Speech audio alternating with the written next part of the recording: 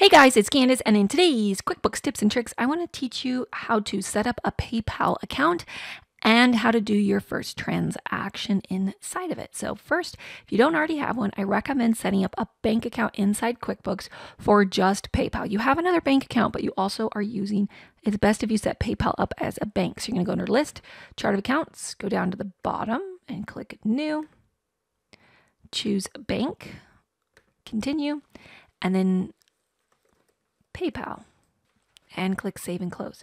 Now, I'm not going to create, in this example, PayPal with the beginning balance. Depending on how long and I'm not going to worry about setting it up right now, but depending on how long you've been using PayPal, you may have a beginning balance. I'm going to actually do a series of videos about PayPal because there's multiple areas and different ways that you're going to have questions about it. And so it's going to be a little series. So if this video doesn't cover your PayPal question, you might check some of the other videos coming up.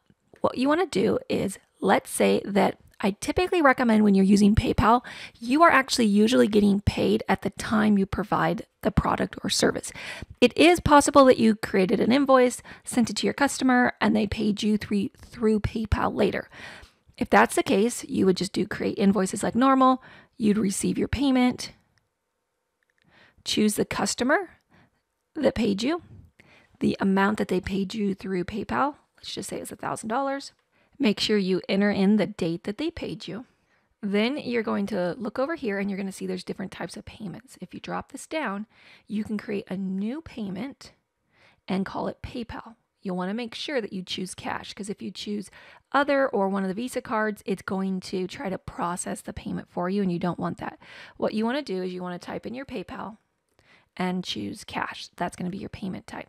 Then when you go to make these payments, you're going to select your PayPal, and you want to make sure that you've also picked undeposited funds, because you're going to see in a moment there's a way that we take out the merchant fees by using the undeposited funds feature in QuickBooks. All right, then you're going to click Save and Close, and then when you click Record, you're going to choose the money that they paid you, but you want to make sure you choose PayPal as the account it went into. So typically what happens is PayPal receives the money, and then you either spend the money with PayPal through your different expenses, or you can transfer it into your bank account. But typically it's a process, and so I recommend doing it in QuickBooks the exact same way that it happened, so that way you don't miss any steps and you track all the expenses that you might have paid that were business related through PayPal and the income that came in through PayPal. So you want to do it in the exact same order. So what I do is I choose PayPal, the date that they paid me. Then I come down here and I'll type in PayPal as a vendor. You'll see PayPal's set up as a vendor. And then I would put this towards merchant fees as an expense. And then I'm just going to make up a dollar amount off the top of my head. We'll do it like it's 3%. And so what happens is we say we received $1,000 on payment. We are going to put $30 towards the fees, and you'll notice that the $30 is a negative 30. That's why it's $1,000 minus the fees is what we got to actually put into our bank, the $970. I just want to make sure I emphasize that that needs to be a negative number. But it will, within QuickBooks, it knows that that means it's an expense, just so you know, guys, and that it's going to take it out of the bank account. Like it does, it knows the debits and credits for you, but you do need to put a negative number. And we click Save and Close.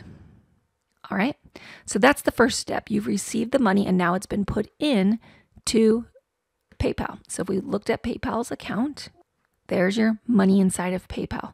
It tracked the income you received and the expense. I will create another video on how to use sales receipts. I will create a video on how to do refunds from customers, but they're going to be a few different videos. So stay tuned.